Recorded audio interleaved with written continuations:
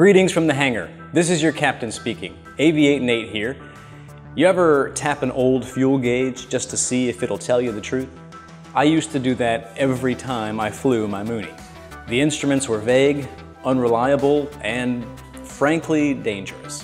So I decided it was time to upgrade. Big time.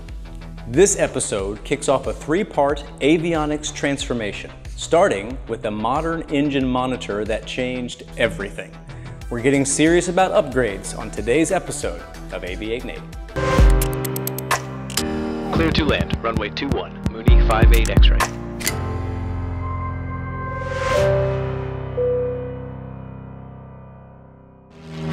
Let's talk about something that gets ignored in a lot of vintage airplanes: engine monitoring. When I bought my 1964 Mooney M20E, it had everything I was looking for in an airplane. But the stock instruments? Sketchy. They were vague at best, and in a single engine airplane, vague equals risky. So I kicked off the first upgrade with what I consider the most essential tool for flying safely: the JPI EDM 900 Primary Engine Monitor.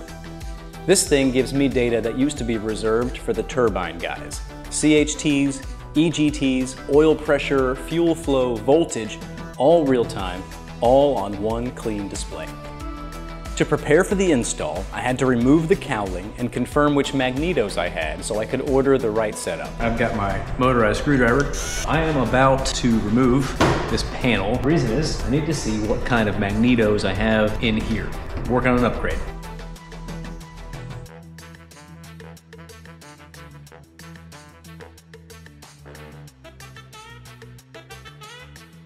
All right, here we go.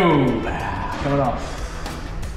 Oh yeah, hey, look at that. Not glamorous, but necessary. Here's a wild fact. By FAA standards, fuel gauges in GA aircraft only need to be accurate when they read empty. That's it. So if your gauge says half a tank, but you've actually got fumes, legally that's fine. And wouldn't you know it, fuel exhaustion is one of the top causes of GA accidents. My old gauges were the tap and pray variety, so the EDM's digital fuel quantity and usage information, huge upgrade. Now I fly with confidence and not with crossed fingers.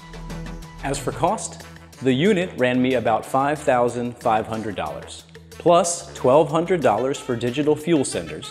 The install took nearly 60 hours of labor, another nearly $8,000. Painful? Sure. Worth it? Absolutely. Why? Because now I know what my engine is doing. I can detect a hot cylinder before it becomes a problem. I can lean more efficiently. I've got data and not guesses, and that makes me a safer pilot. And that's the whole point. And let's be honest, it looks awesome. The EDM 900 gives my panel a serious upgrade in style and substance. So what's next? I'm heading to Galesburg, Illinois, where I learn to fly for the next chapter, a full glass flight deck conversion. But that's part 2. Subscribe to the channel to see the rest of the adventure. And drop a comment below if you have a question about avionics, Moonies, or anything aviation related. Until the next one, this is Aviate Nate, and you can be my wingman anytime. Clear to land, runway 21, Mooney 58 X-ray.